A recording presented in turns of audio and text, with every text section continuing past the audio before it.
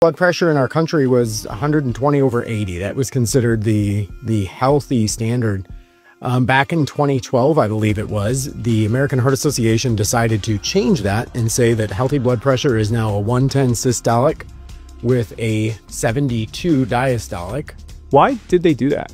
I would imagine that puts more people in the danger zone. Absolutely puts more people in the danger zone. If you lower the threshold, if I say, you know, tall people are all over 5'6", and then I'm like, wait, I actually mean 5'4", suddenly there's more tall people in the world because I just changed the definition, right? But nobody's height actually changed. You know, the American Heart Association's justification was they realized that 120/80, they decided is now pre-hypertensive.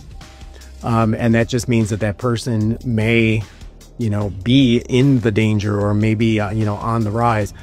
I try not to be cynical with it because I think, well, if more people are diagnosed, and standard of care is that the more you diagnose somebody, the more that you end up having to prescribe antihypertensives.